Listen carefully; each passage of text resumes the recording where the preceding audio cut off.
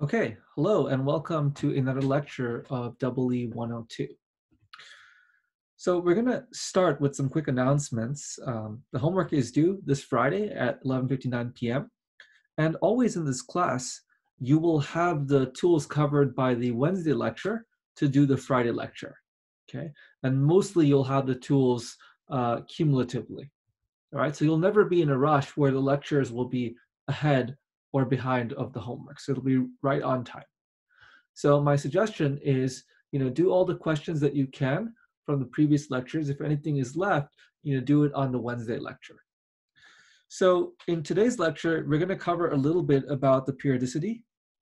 We're going to take a brief detour on the next slide because there was a homework question about this. At the very end, we're going to cover systems, but we're going to be a little bit delayed with systems. So we will only do an introduction to systems at the very base level. Okay. All right. So here's the sidebar that I was discussing. The sum or product of periodic signals is itself periodic if a condition holds. Okay. So let's say that you have a signal x1 with period t1 and a signal x2 with period t2. Now, this signal, the sum or product, either x1 plus x2 or x1, x2, is periodic if there exists some sort of common period, if there is a common t.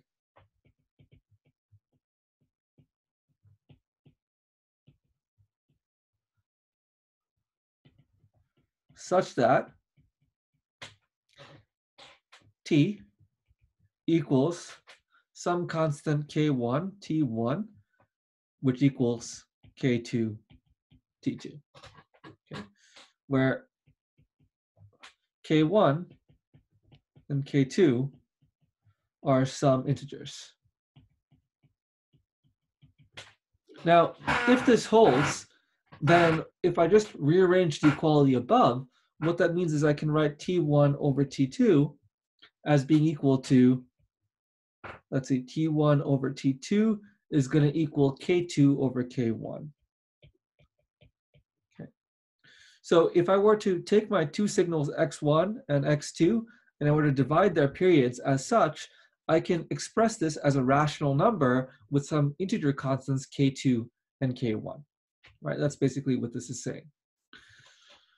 So let's just go one layer deeper so we can come up with the understanding another way. I'm going to erase this bubble here, and I'm going to erase this, and we're going to use a new color.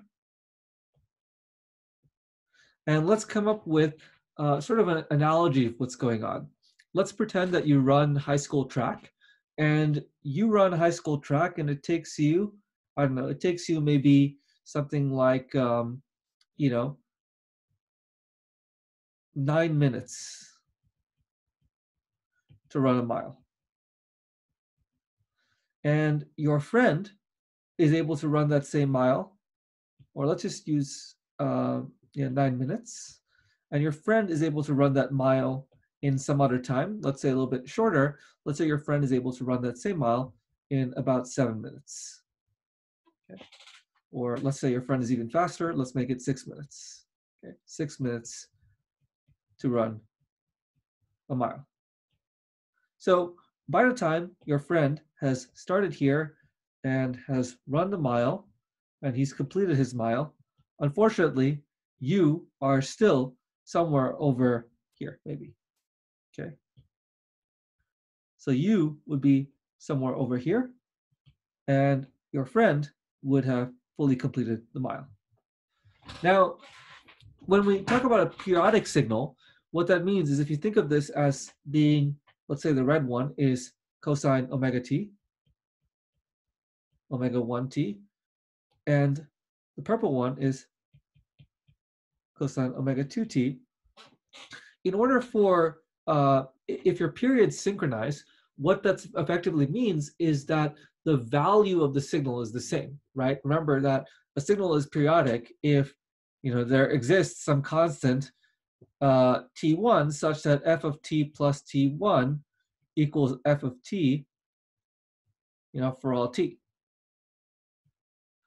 And in order for this to hold, what that effectively means is that the value of these two are equal. For these values to be equal, in our case, one way to look at it is that the arguments need to be equal, right? Clearly, because the function is the same, if the arguments are the same, then they are equal. And so one way to analyze that in the example we're providing here is effectively omega 1 t has to equal omega 2t up to a constant. So there exists some constant k1, which I can multiply omega 1t by, and there is some other constant k2, which I can multiply omega 2t by, such that these two are equal. Okay. So if this were to hold, then it would satisfy this equation above of periodicity. Now, in order for this to hold, effectively what's going to happen, the t's are going to cancel, lowercase t's are going to cancel out here, right? What effectively happens is that omega 1 divided by omega 2 equals k1 over k2, or I'm sorry, k2 over k1. Now, looking at this example that we've provided, the ratio of the frequencies, omega 1, omega 2, is effectively 9/6, right? So we were at 9 minutes to run a mile, and our friend was at 6 minutes. So if that ratio is 9/6, okay, so let's just say this is 9/6, then 9/6 is equal to 1.5, and 1.5 can also be written as 3/2. Okay, and so this is one intuition for having a common period. So if I were to add up these signals, if I were to add these two to a new function, f of t, this is going to repeat at essentially 3/2 times the period t1. Okay. So in this particular example, 3/2 would be the constant. So you can actually look at what it would take for this to repeat, right? So for example, K2 is 3. So every 18 minutes, this would repeat.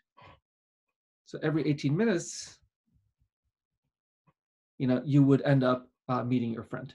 So if you plug in these numbers, you should see that you come up with the same answer. And one way to intuitively see this is that you can see that at 18 minutes, the person who runs a 9-minute mile is back at the finish line, right? They've run 2 miles, so they're back exactly where they started. And at 18 minutes, the person who's run a 6-minute mile has run 3 miles, and they're also back where they started. Okay, and then this cycle continues over and over again, right? And the next 18 minutes, the same thing holds. Okay, so let me erase here. Erase.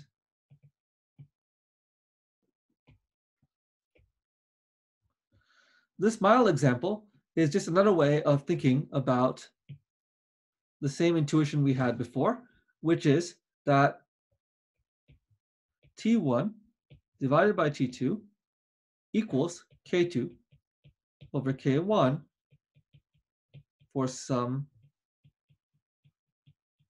constants K2 and K1. Now, all this is saying is that if I divide the ratio of the periods, right, which in our case was 9 minutes divided by 6 minutes, right? If I divide that ratio of periods, it gives me some number, like 9/6, which is 1.5, that I can write in terms of a fraction. So we call this, any number that you can write in terms of a fraction is called a rational number.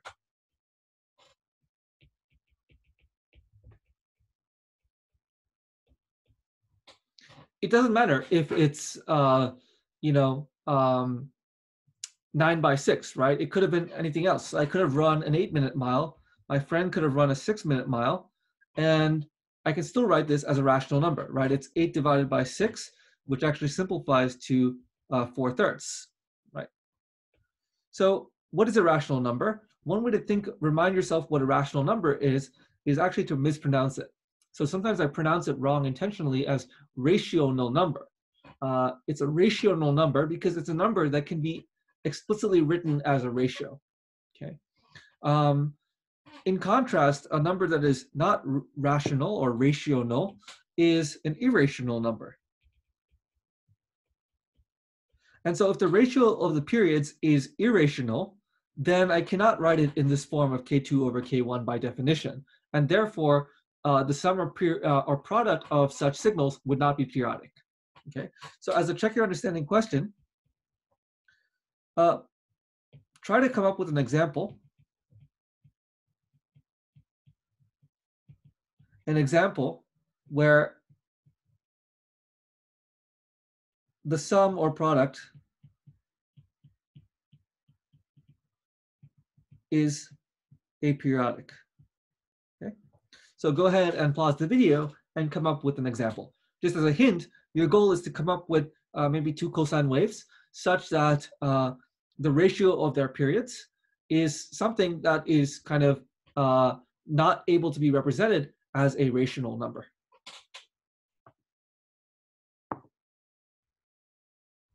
Okay.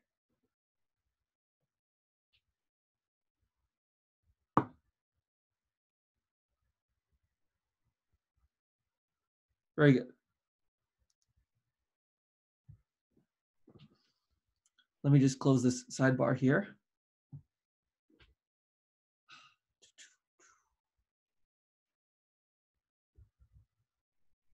Okay. How do I exit the search?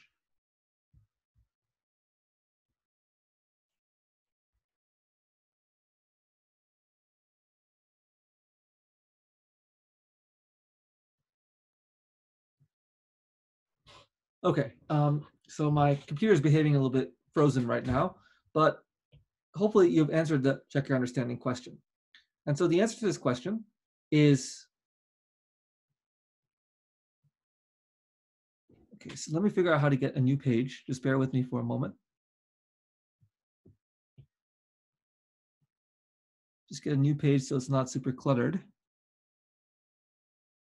Options.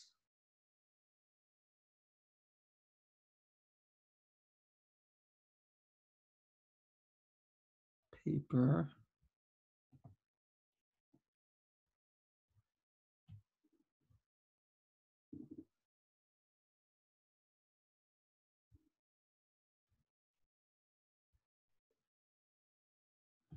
I'll just Google it. Sorry to keep you waiting. How to get a new page in Notability.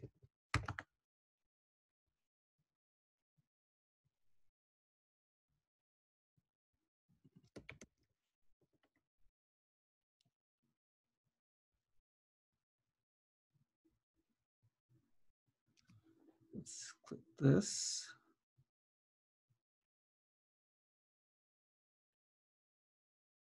Notes thumbnail.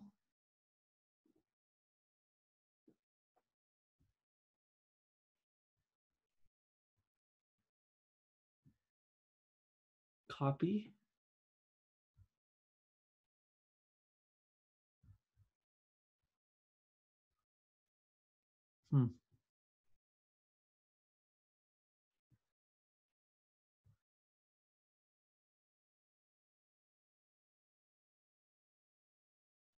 Okay, great. So now we should have a blank sheet of paper. So let me just go to the previous slide.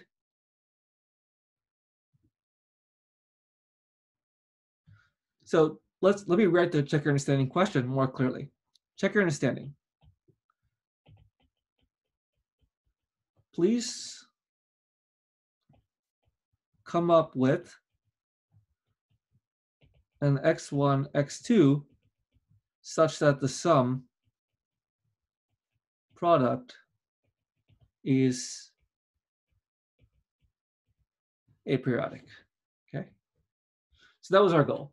So now one way to do that is remember that we need this ratio T1 over T2 to not be a rational number. So what is an example of an irrational number? An irrational number is like pi, right? Pi is irrational. And the reason that pi is irrational is because pi cannot be written as a fraction. Sometimes in school, like high school, they might tell you that pi is approximately 22 over 7. I think this is a really bad way to think about it because pi is not exactly 22 over 7. This is just a fractional approximation. So it confuses a lot of people into thinking that pi is a rational number when it's really actually an irrational number. So high level, because this is an approximation, the answer is that pi itself is an irrational number. Okay? So if pi is irrational, then all we need to do is this T1 over T2 needs to be some multiple of pi. We can just choose it to be, for example, pi itself, right? It could just be pi, or it could be 2 pi, or it could be anything like that. So one way to look at whether this is true is to consider a cosine. Let's say one example is going to be cosine of omega t, and the other signal is going to be cosine of, let's just pick a number like 2t. Okay, so the ratio of these periods, right? If I look at these periods,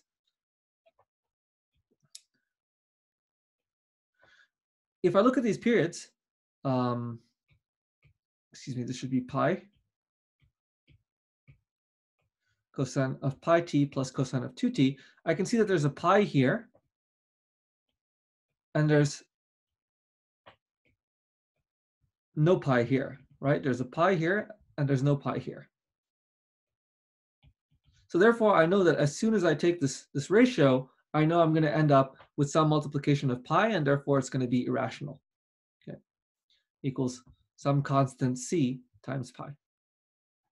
So you can calculate out what that constant is for these two cosines and leave that as an exercise. But basically, this summation would be irrational. So one way as a cheat sheet just to know if something is going to be, so this summation is aperiodic. Okay, aperiodic.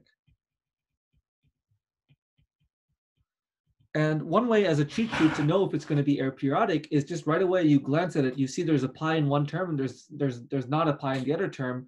Therefore, you know pi will not cancel, and therefore you know it's going to be aperiodic.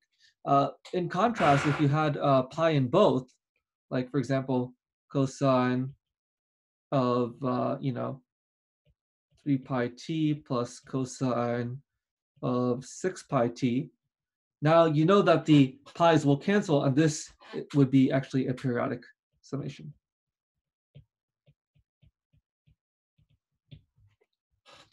Okay, very good. Let's move on to the rest of the lecture. So remember, we were talking about sinusoids, and you illustrated a real sinusoid as x of t equals a cosine omega t minus phi.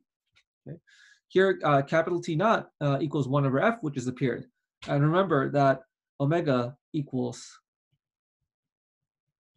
2 pi f. So in this particular example, if the period T naught equals 1 over f, right? F, let's write a goal here. Let's write T naught in terms of omega. This could be helpful for the previous slide to answer that check your understanding question. So if I want to write T naught in terms of omega, well, all I have to do is see that F equals omega over 2 pi. And since T naught equals 1 over F, T naught equals 2 pi over omega. So in the previous slide, if you want to look at the period here of this signal, for example, T is going to equal 2 pi over pi, which is going to equal 2, right?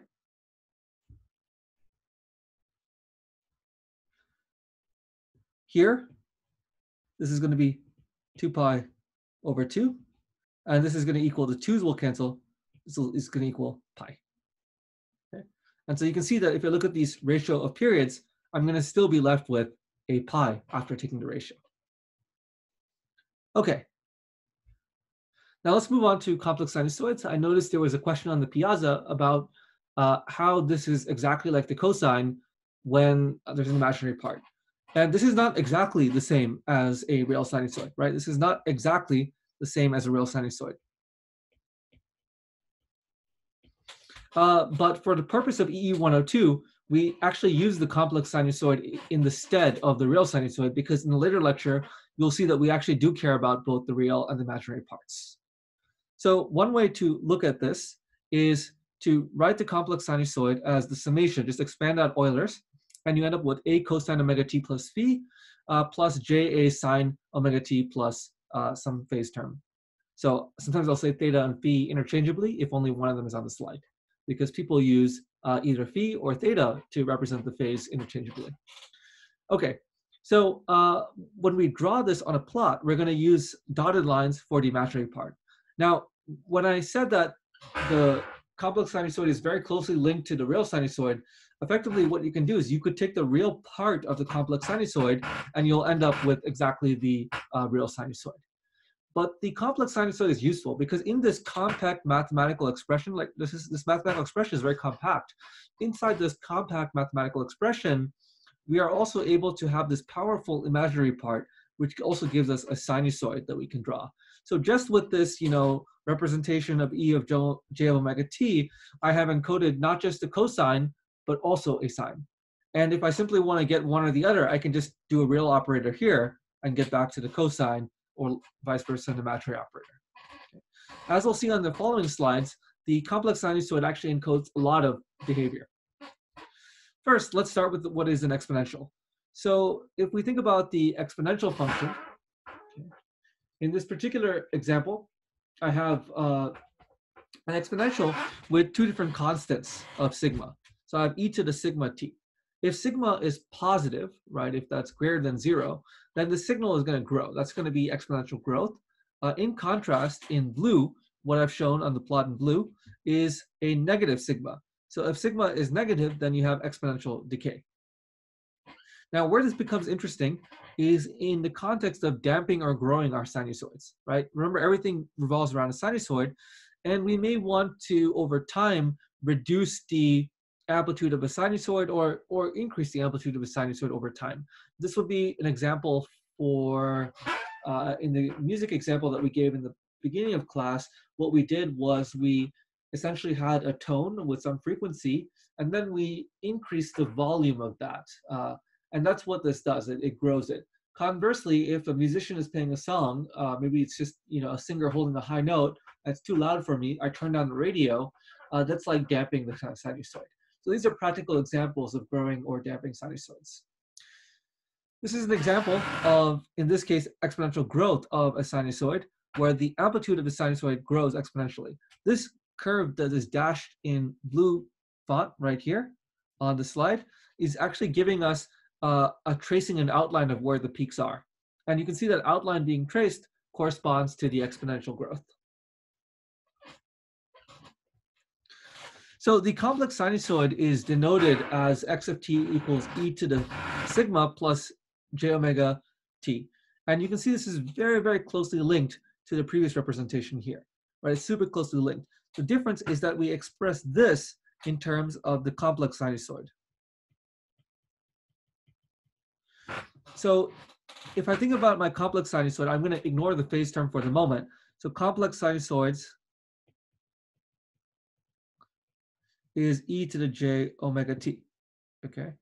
And then remember that the exponential damping or growth is going to be e to the sigma t. So if I'm multiplied by some function, right, f of t.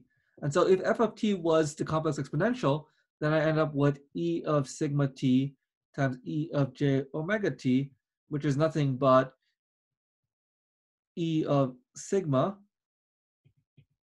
plus j omega t. And so you see how we get to this derivation here. Now, this particular signal is a combination of the complex sinusoid and the exponential.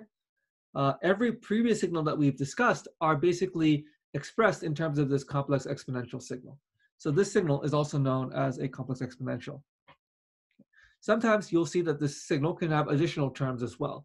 We could have another amplitude here that is not time dependent, right? It could be AE to the, right? I could also jazz it up with a phase term. I could also have here, so I'm not including theta here, but I could very easily bring back theta if I wanted to from the previous slide. So if you look at the plot here, the plot is a little bit different. It's subtly different. It's the same plot as the previous slide, but now we include that dashed line for the imaginary component. One intuitive trick that you can do, sometimes people divide it in this way. They think of complex exponentials in a new plane called the essentially the decay term as well as the frequency term. So for example, you might have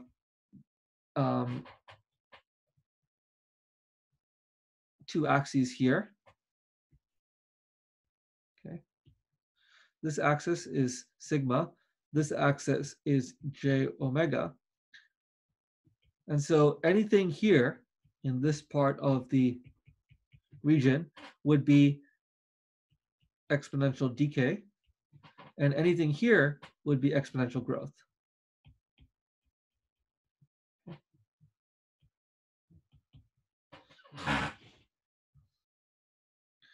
So now we're going to discuss some useful functions that we should know about in context of this class.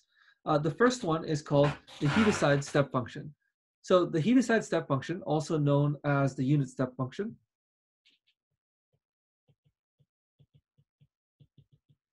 is an elementary function that we use in EE 102. The basic idea is that you have this function. We're going to represent it by u of t, and that function is going to equal 1 if time is greater than or equal to 0, or it'll equal 0 if time is less than 0. So if you draw it, it's going to look like this plot here. Now this function is called the Heaviside step function, named after Oliver Heaviside from the United Kingdom. And it's a very elementary function. You can ask yourself, is this a causal function or an anti-causal function, right? So check your understanding at home. Is this function causal? But effectively, it models a lot of physical phenomena that we deal with. For example, a transistor switching on, a light bulb switching on, the start of a recording. So it's a very useful function that often comes up. Another useful function is the unit rect function, the rectangle function. So the rectangle function looks like the following. Okay. It's going to equal 1 if the time is greater than 1/2 or less, greater than -1/2 or less than 1/2, right? So the absolute value of t is less than or equal to 1/2. Otherwise, it's going to equal 0. So let's take a stab at drawing how this would look. On one axis, I have here time, t. And on the other axis, I have amplitude. And so here is going to be time t equals 0. Let's say that this is going to be 0.5. This is going to be 1. This is going to be minus 0.5. This is going to be minus 1. All right. So a rect function, let's say I wanted to draw a function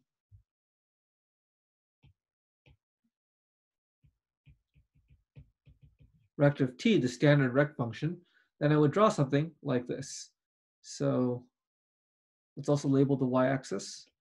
Let's say this is 1 on the y-axis. Then the rect function will look something like this in this particular plot. Oops. Let's undo.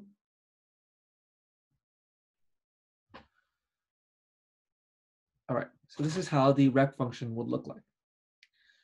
So this is the canonical rect function.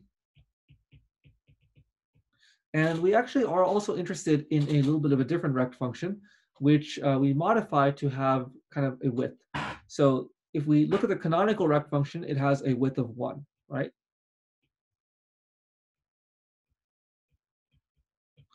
But what if we want a rect function where we could specify the width? And so then we have a rect function. We call it rect sub delta. And so rect sub delta of t is nothing but another piecewise function, 1 over delta.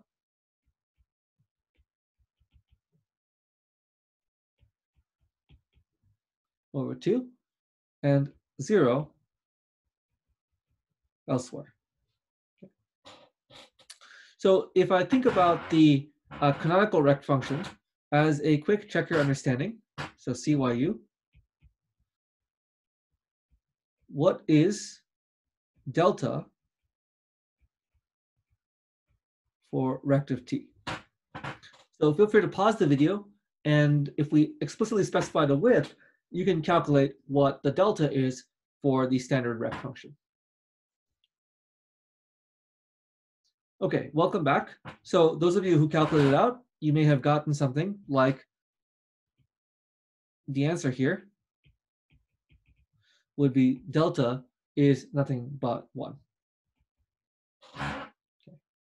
So let's draw another example. What happens if we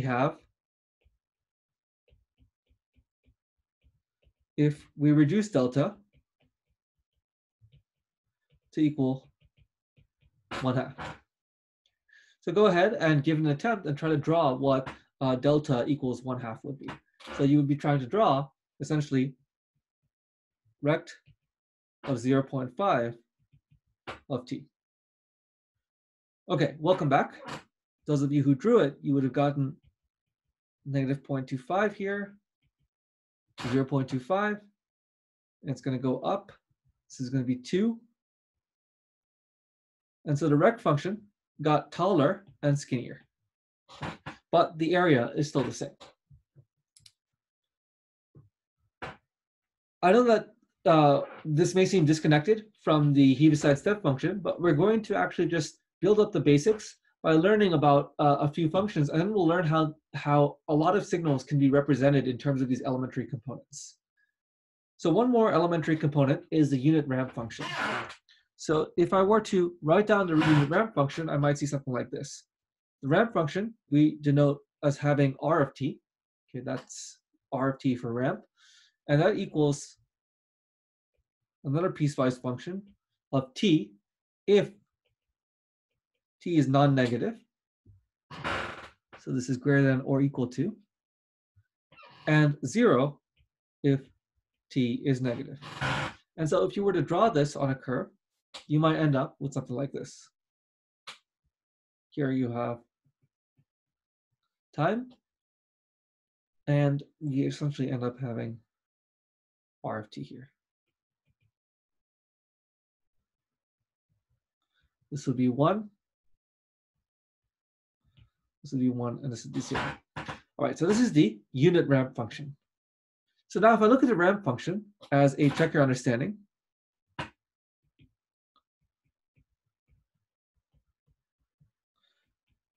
how can I express r of t in terms of the earlier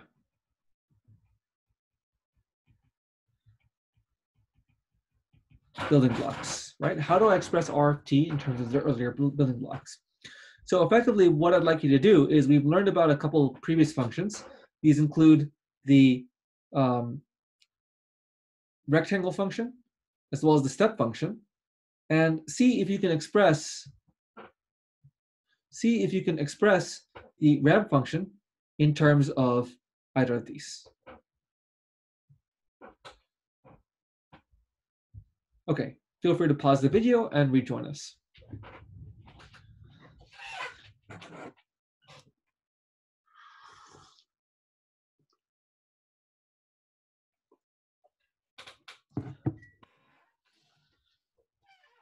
Okay, welcome back. So what we're going to do is we're going to write out this ramp function, r of t. So on the left-hand side, we have r of t, and we're going to write it in a different way. We're going to write it as the integral of minus infinity to t of u of tau d tau. Okay, so let's dissect what this is. remember that the function u is the Heaviside step function. And so you can kind of see just visually, if I start integrating the step function, I'm going to end up with a ramp function, right? Because the step function, when it's non-negative, is basically just 1. And the integral of a function that's just 1 is effectively going to be exactly t, right? So it makes perfect sense that we would just simply integrate the step function. But one subtlety here that's kind of important to consider is, if you notice, when we did this integration, we used a different domain here. And this is very common in signal processing, where your integral domain is different from your output domain. And we do that to avoid variable confusion. Okay? And so if I actually compute this integral, what you'll end up getting is R of t is going to equal t times u of t. So this integral we call this integral substitution. If you look at this integral here, the integral is over a dummy variable tau. So tau is a dummy variable.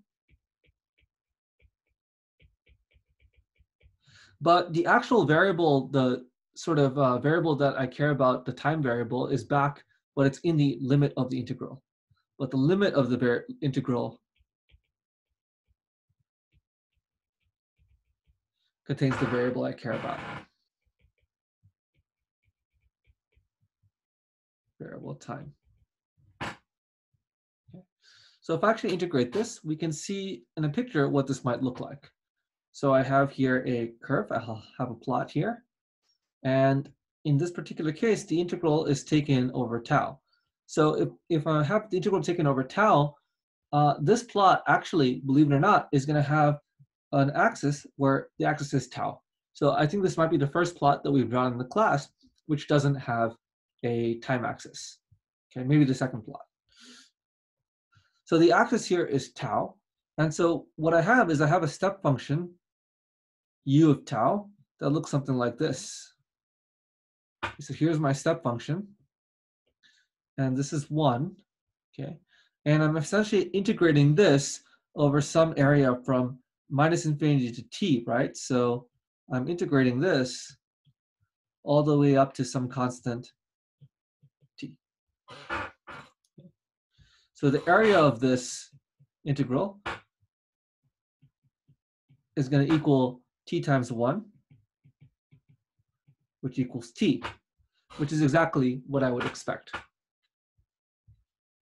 Okay, so in this particular case, I have written the ramp function in terms of the unit step function. Okay, so this is an equivalent representation. One more way to check your understanding, just to look at this and convince yourself. Some of you might be concerned that the piecewise form here does not exactly match t times u of t.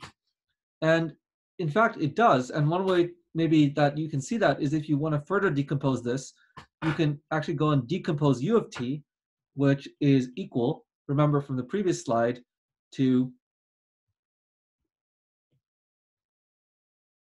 1, 0 if t is non-negative, 0 if t is negative.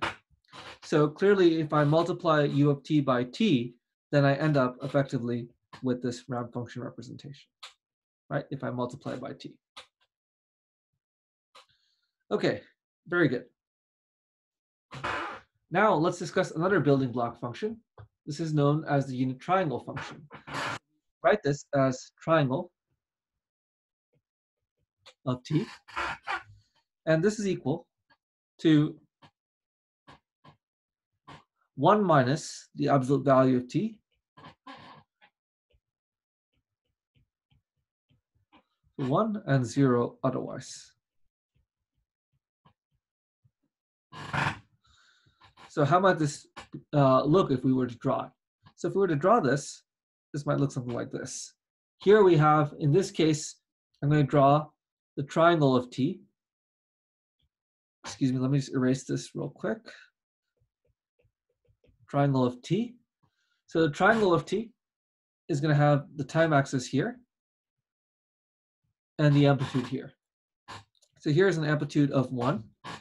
And the triangle is actually going to be a triangle from -1 to 1 And it'll look simply like that. Now, you can actually go through an example here real quick. What would happen if I wanted to compute two, I'm going to use different colors.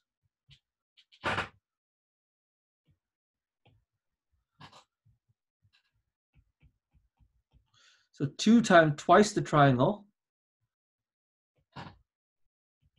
plus triangle of t minus 1. Okay. What would this look like? Well, let's draw it on a plot. And if we draw this on a plot, here's time. Here, let's draw each individual triangle one by one. So first I'm going to draw this triangle in blue, right? It's 2 times the regular triangle. So if it's 2 times the regular triangle, this is nothing but a triangle that goes from -1 to +1, okay, and peaks at 2. So I'm going to take this triangle and I'm going to add it to another triangle. What's the other triangle I'm going to add it to? Well, I'm going to add it to another triangle that is the same as the regular triangle, but it has been shifted to the right by 1 unit. So it's going to peak at 1. So it's going to be something like this. That's going to reach 2 here. So if I were to just draw what my other triangle looks like, the summation, so let's say the summation here is in red, the summation would look like something like this, and it's going to follow this contour right here. Okay. So that's what the summation would look like. Okay, now we'll come to perhaps the most important function, and actually my favorite, and this is the impulse function known as the Dirac delta. Okay. This is very important for EE 102.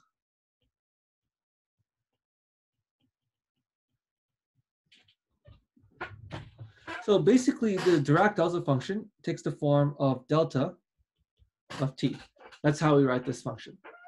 And there's, some of you may have seen this delta function before. There's 2 types. There's the Dirac delta function named after Paul Dirac, and there's the Kronecker delta function, which we will not discuss in this lecture, which also uses the same symbol.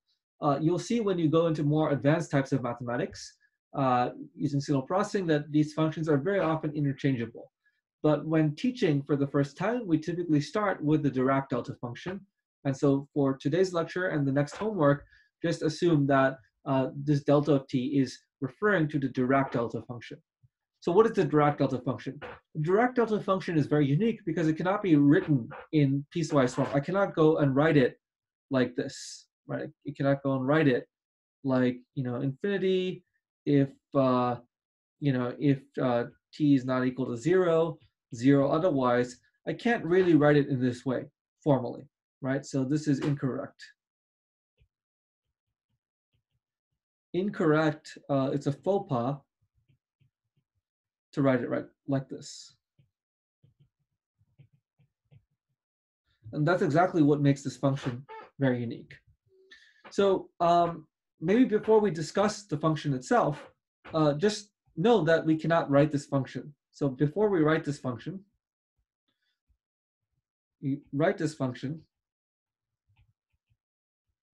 let us actually first understand its properties. So let us first understand its properties.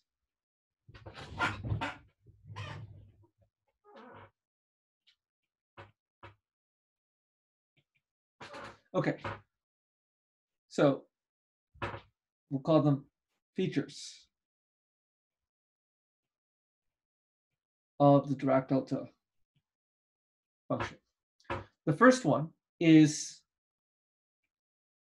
it's super tall. It's basically like a spike function, right? A Dirac delta function is kind of like a spike function. Okay, it peaks at t equals 0. So the first property is that it's very large.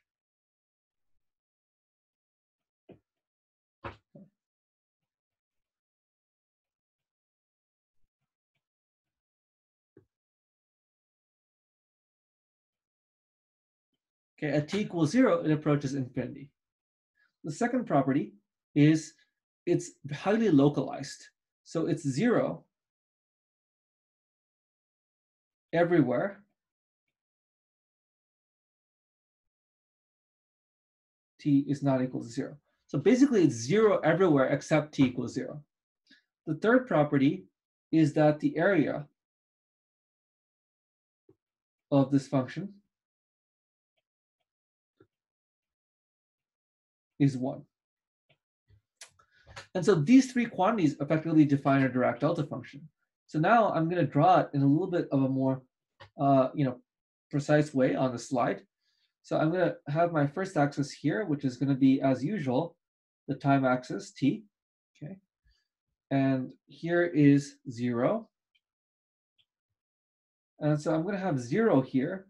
And then I'm going to have a spike here. That's what the Dirac delta function is. This is going to be delta of t. Now, this spike is super tall, right? The spike kind of approaches infinity. But we don't typically characterize the Dirac delta function by the height of the spike itself. We characterize the numerical value of a Dirac delta function by the area of this spike. So the area of the spike would be, for example, the integral of the spike. So if I integrate from -1 to 0 on the positive side, okay, that integral of delta Dirac of t dt is going to equal 1. Okay, that's how I characterize the area of Dirac. Conversely, if I were to do that same integral, but I were to integrate from to 0 on the minus side, this would equal 0. Another way to think about it is the integral of the curve. The integral from -1 to +1 of delta of t dt equals 1. And the integral in anywhere outside, the integral from maybe 1 to 2 of delta of t dt equals what? It equals 0. Okay. So this is one way that we analyze the Dirac impulse function. Right? This is the Dirac. Now, we can go one layer deeper into the intuition behind the Dirac delta function. So if I look at the intuition, it's as follows. Imagine I had a rect function. So let's have rect. Remember that the rect was the following. Rect of delta of t is nothing but a piecewise function with 1 over delta here from minus delta over 2 less than or equal to t less than or equal to delta over 2. Okay, and then it was 0 elsewhere. Let's draw this a little better as a curvy bracket. Okay, so this was our rect function. So the first thing we can do is we could draw a rect of 1. So if I draw a rect of 1, I end up with the following. This is -1/2. This is 1/2. And let's say this is 1. I'm going to end up with a function that looks something like this. Okay, so this is my rect of 1. Now we can draw a rect of 0.1.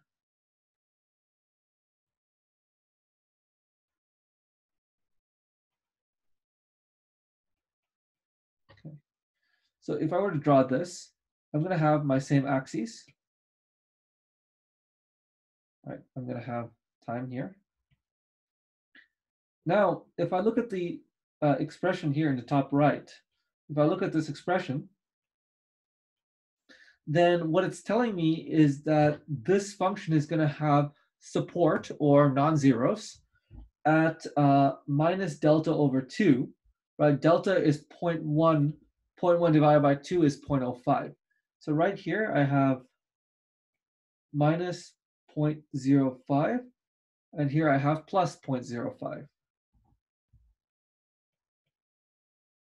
Okay. And so what this gives me is it gives me another function, rect function, that looks something like this.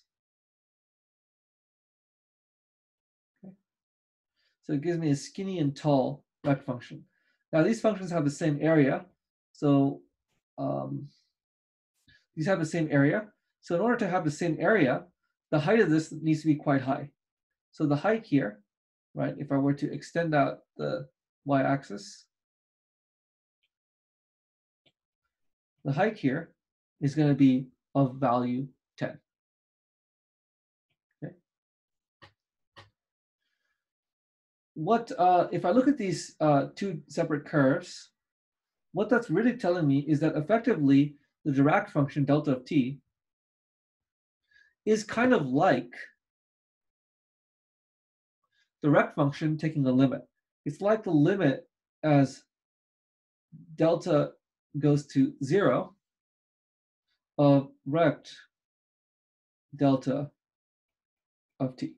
That's what this intuition is telling me. As I reduce delta, the function becomes narrower and taller, right? It becomes skinnier and skinnier and skinnier and taller.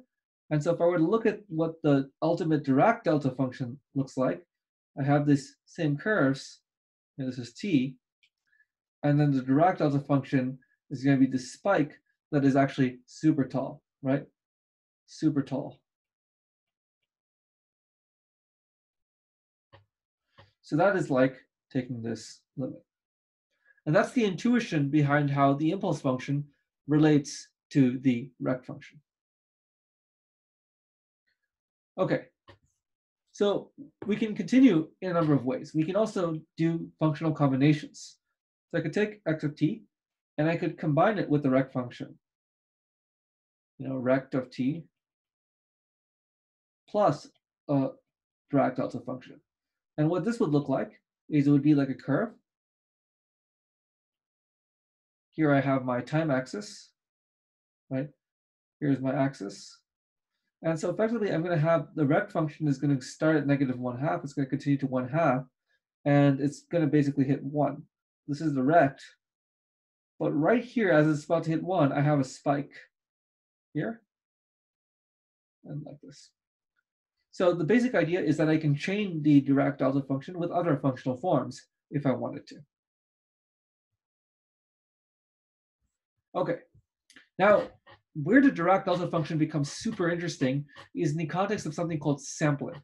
So let's look at what sampling is. Let's say I have a function f of t. So f of t is just a generic function for now.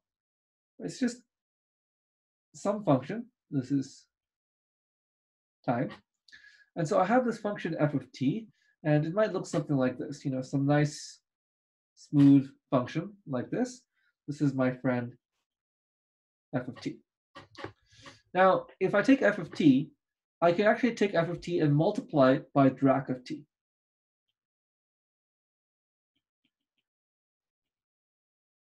And what does that give us? So as a check your understanding question,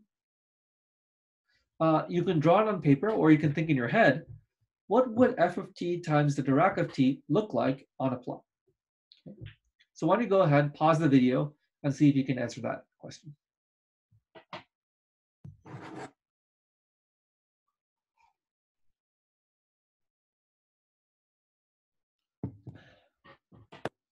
Okay, welcome back.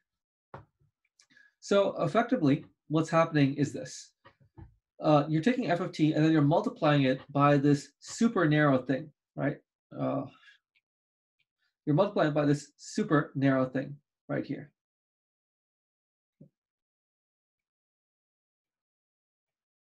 Which goes all the way up. So I'm multiplying it by this thing. Now, if I look at that, f of t times delta of t, what this is equal to is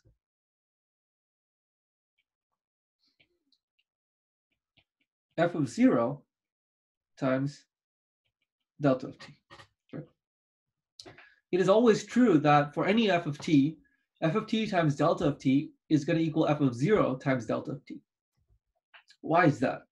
Well, because delta of t is 0 everywhere else, it doesn't matter, what f of t equals elsewhere. I only need to consider f of t where it overlaps with delta of t, which is equal to 0. So if I look at it this way, and can express things this way, I could take some complicated signal f of t, but if I know it's being multiplied by the Dirac delta function, then I only need to evaluate or sample that signal at f of 0. If we were to also borrow our rect intuition, one other way of looking at this is f of t. If I did not want to use Dirac's, I could use f of t multiplied by some rect of really, really small delta, so 0.0001, right, for example, of t. This would have the exact same property. Right? This is approximately equal to f of 0 times the rect of 0.001 of t. Okay.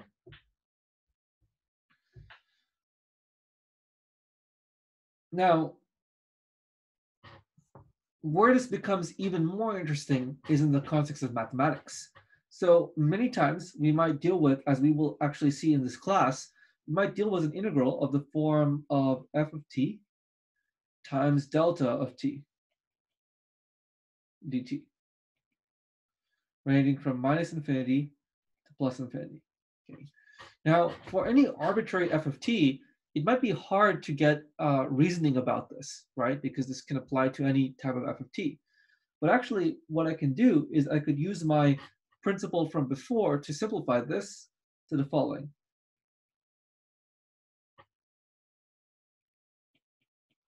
F of 0 delta of t dt. Okay. So effectively, because I know that the only point that if I look at this integral, it should kind of just make sense that if t is equal to any value other than 0, delta of t is equal to 0, right? So it doesn't make sense to go and evaluate. That doesn't contribute to the integral because the integral is the product of both. So for the integral to be the product, this integral is a product of these two functions, right? So both of these functions both have to be non-zero to contribute to the integral, to contribute to the integral. If any one of them is known to be 0, we don't need to evaluate the integral at that point. So in this particular case, we know that delta of t is only non-zero at t equals 0. Therefore, I only need to evaluate f of t at t equals 0. And that's, again, what gives me this equality here. Now, if I have this, where this is very helpful is because f of 0 is not time dependent. It's actually just a constant. I can pop it out of the integral, right? I can put it here. And I only need to take the integral of delta of t dt. But remember that the delta function, Dirac delta function, just by definition, the Dirac delta, the area is 1.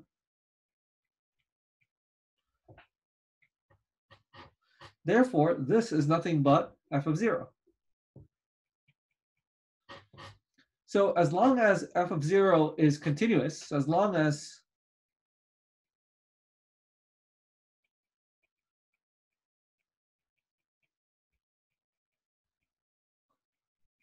t equals 0, I can apply this sampling trick. Okay.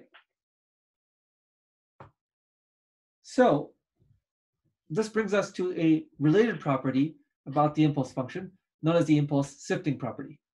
So what does this look like?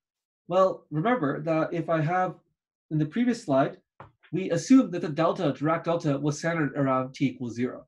because it was centered around t equals 0, what I'm doing is I'm effectively sampling the value at f of 0. So you see, if I have the whole point of this exercise was not just mathematical manipulation. The point here is to show that if I look at this first expression here, I'll just underline it here. This first expression here is equal to this underlying expression. So I have a complicated function f of t. As soon as I hammer it with a Dirac, meaning I multiply it with a Dirac, as soon as I do that, then it just simplifies to a very benign f of 0, which is where the Dirac was centered. So the Dirac is giving me some indication about sampling. So I don't need to only sample at f of 0, right? I could get any arbitrary f that I wanted to. So how would I do that?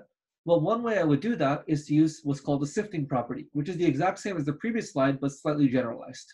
Slightly generalized so that the Dirac may not be centered only at t equals 0. So this would look like the following. So I have an integral, and that integral is going to be f of t multiplied by the Dirac of t minus tau, right? I have a Dirac centered somewhere on some dummy variable tau. Okay, that's where the Dirac is centered. And if I do this, you should be able to calculate what the output is. So as a check your understanding question, CYU, you can go ahead and calculate this. So feel free to pause the video and try to calculate what the expression for this would be. As a hint, try to use the last slide.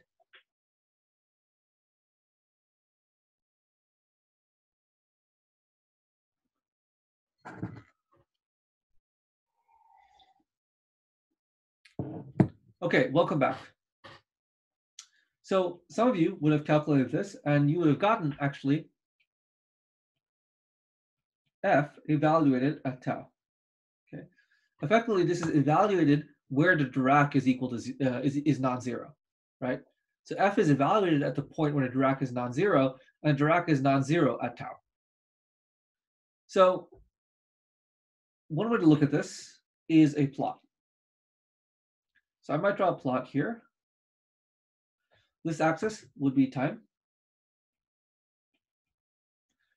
And the Dirac lives somewhere here. The Dirac lives at tau. Just draw that in blue here. The Dirac lives at tau, somewhere over here. Remember, the height of the Dirac is not representative of anything. You can assume that the height kind of approaches infinity. And this is equal to delta of t minus tau. And if I had a delta of tau, this would be delta of simple t, right? Delta of t is related by this kind of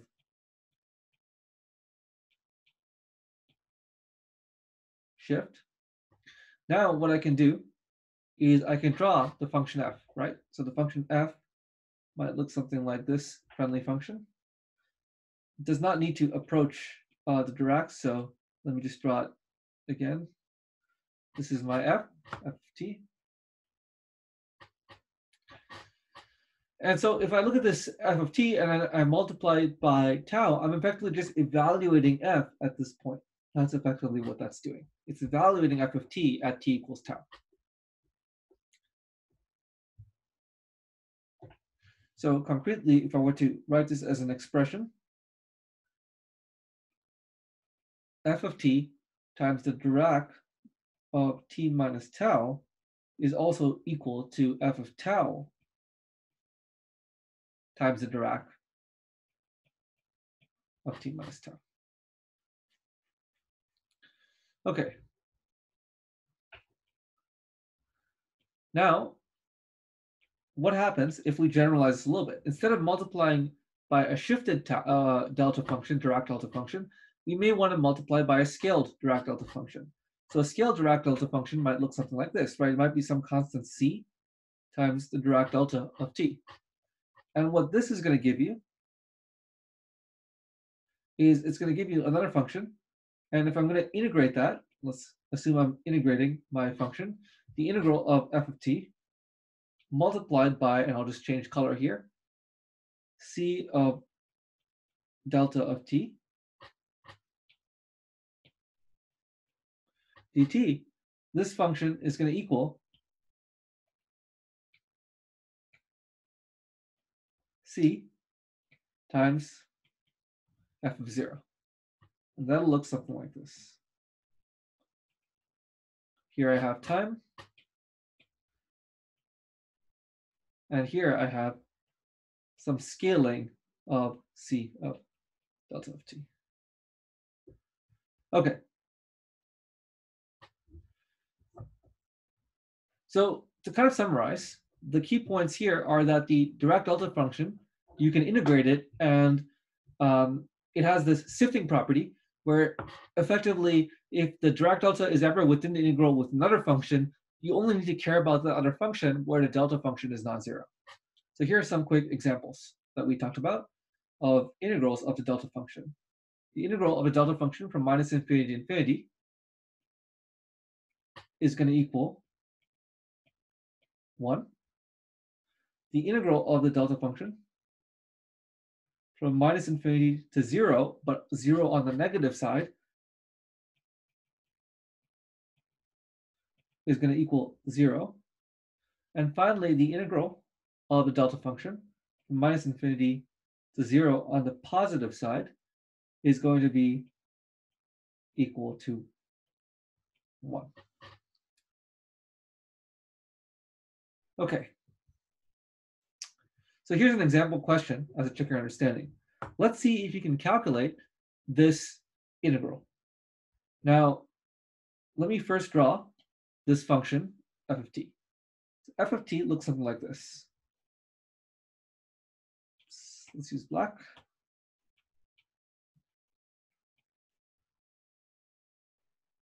Okay. So here we have time. And here's my y-axis. And this is -1, -2, -3, -4, -1, -2, -3, -4, 1, 2, 3, 4. And so let's say that f of t is some sort of staircase function. So it's 0 here, and then kind of like it's about 1 over here, about 1, a height of 1, so this is 1. And then it goes up again to 2. Okay, so this is a staircase. And then it goes immediately back down to 0. For half a unit, this would be 0.5, goes back up to 1, and continues all the way up until 2.5. And then it goes back up to 2. Okay.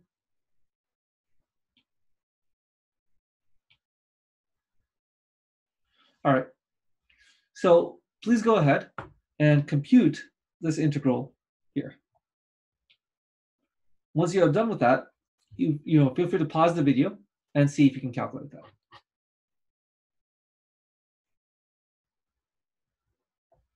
Okay, very good. Welcome back. Now, if we look at this integral, let's rewrite it on the bottom here. Okay. This integral is nothing but the following. It's going to equal integral from -2 to 3 on the positive side of f of t dt plus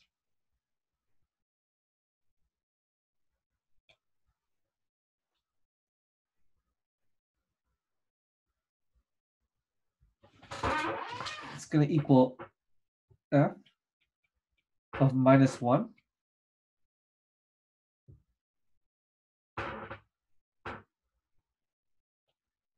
plus f of 1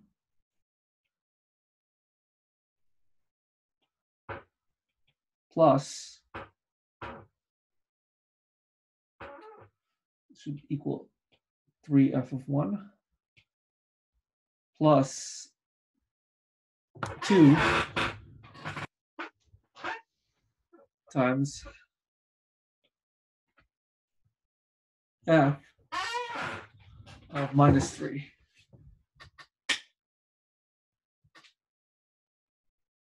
Okay, minus 3. But since minus 3 was not in the integral limits, right? Since it was not in the integral limits, this effectively is going to be 0. Okay. So what we've done is we've used this Dirac here in green. We've used this Dirac in purple. And we've used finally this Dirac in yellow. And finally this one in blue. So you can see how the Diracs instantly tell us what the integral is, right? We know that the yellow Dirac, I only need to evaluate f of t when the argument of the Dirac delta function is 0, which would happen at t equals minus 1. So therefore, I have here on the bottom, I have f of minus 1, right? That's why I have that. The purple, same thing. I only need to evaluate f of 1, and I scale it by 3. The green one is the same thing, but it effectively, I only need to evaluate f of t at minus 3, but minus 3 is outside of the integral, so I don't need to actually calculate that out. So now let's look at what the number would be, right? This would actually equal, I can actually calculate analytically what this would be. Let's use black ink, right? This integral from minus 2 to 3 on the plus side of f, let's first calculate this term. This term is equal to, let's see, so at minus 2, this is, what is the area here? The area here is to minus 2 to 3, so this would be about 4 here. This is 0 plus 2 times 1, so that's 6 plus 0.5 times 2, so that's equal to 7. Okay. So this integral here is equal to 7. This guy here, f of minus 1, right? F of minus 1 is actually 2. 3 times f of 1. F of 1 is 1. 3 times that is 3. Okay.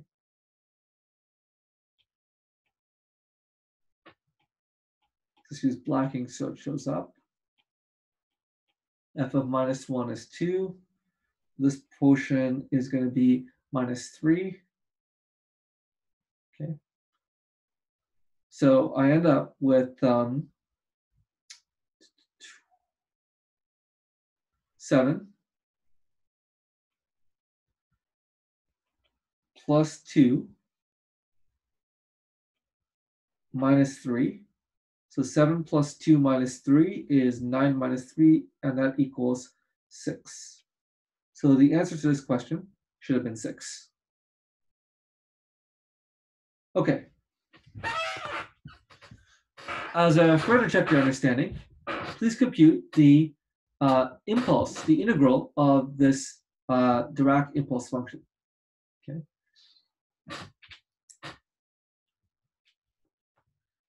So remember, we computed the integral of the impulse function, right? We know that the area under the impulse function from minus infinity to infinity is going to equal 1 in general, right?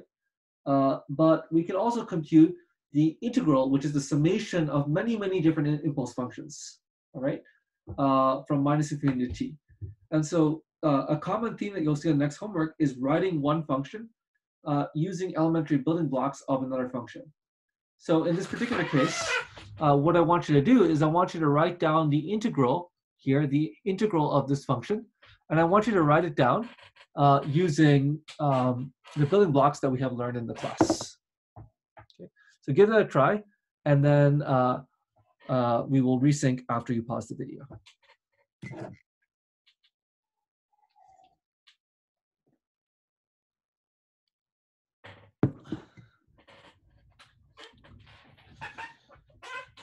Okay, so let's think about this. The integral of a Dirac delta function is going to equal 1 for t greater than or equal to 0, and 0 otherwise. Okay. And this function is also equal to u of t, which is the step function. Therefore, the integral of the step function, the integral of a Dirac function is the step function, and conversely, the derivative of the step function is going to be the delta function. Okay, so integral of Dirac is the step function, and derivative of Dirac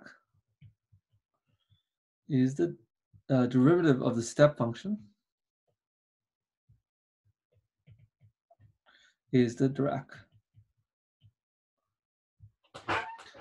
So now you can calculate more advanced integrals, like asking yourself, what is the integral from minus infinity to some constant s, double integral, let's make it a double integral from minus infinity to t, the Dirac of tau d tau dt. So what is this integral? Well, if I look at it, I'm just asking what is the double integral of a Dirac delta function with these limits. So we know that the single integral, right, the first integral, if I take that, that's going to give me the step function. Right? This is minus infinity to s and u of t dt. And we know that if we take this integral of the step function, we get the ramp function, right? The integral of the Heaviside step function is the ramp function. So therefore, we have this chain reaction here, where we have the Dirac function, we have the step function, and we have the ramp function. And these are all related in the sense that the Dirac function, if you integrate it, it gives you the step. If you integrate that, it gives you the ramp. And conversely, if you differentiate the ramp, you get the step. If you differentiate the step, you get the Dirac. Okay.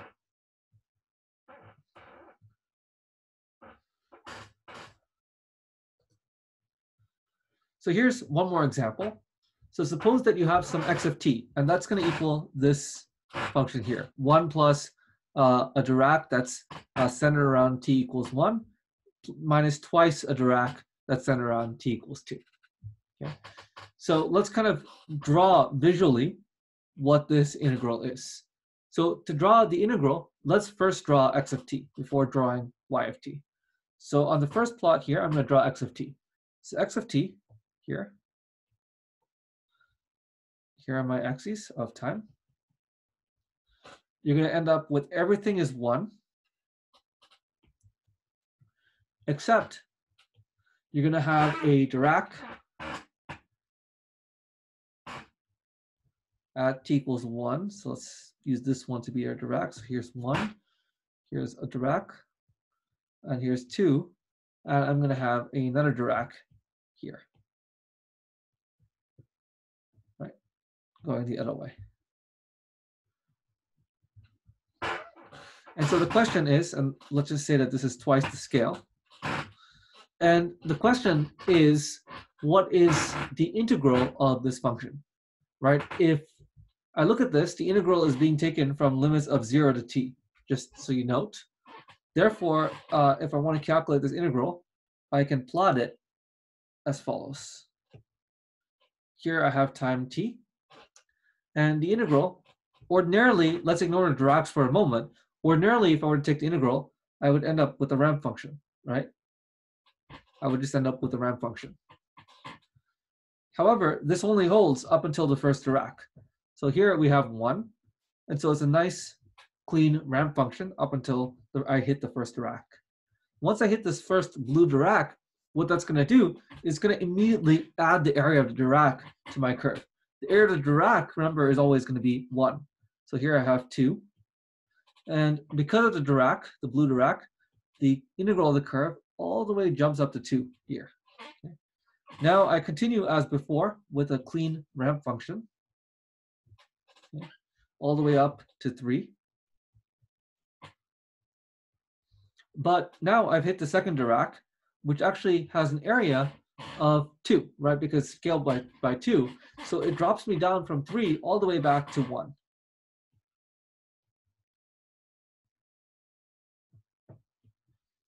And now I have no more Diracs in my path, so I'm free to just continue growing like this. And so this is what the integral of this function would look like with Diracs. This is another way to visually see what you're getting. The final topic that we'll discuss today in brief detail is systems. A system is something that, remember, a signal is a function, and a system is something that does something to a signal. So a system transforms an input signal into an output signal. That's what it does. Okay. So if I draw this diagram for how a system should look like, I start with an arrow here that is some x that goes as input to my system. Here I have a system, let's call that S, and it's going to output something y. Okay, so this is a system. Systems are similar to functions in the sense that they do something to an object, right? A function does something to a real number to give you another real number. It's like a mathematical machine. A system is similar, but the input and output of a system is other signals, right? So strictly speaking, in mathematics, they might call a system as an operator rather than just a function, right? For the purpose of EE 102, we will not nitpick the distinction between functions and systems. If you want to call a system a function for, if it helps you understand the concept better, that's totally fine. It's kind of helpful to think of it that way because functions have parameters and systems also have parameters. For example, this particular system has a single input, which is x, and a single output, which is y. So therefore, it's a single output, single input, single output system. So it's a SISO system. Okay. So in EE 102, we will focus on such systems that take as input one signal and output another signal. But just in general, please note that systems can be more complicated in other classes. You can take a group of signals in and output only one, or you could take as input one signal and then output 10 different signals. Okay. In the next lecture, we will continue our discussion of systems. Thanks for your attention.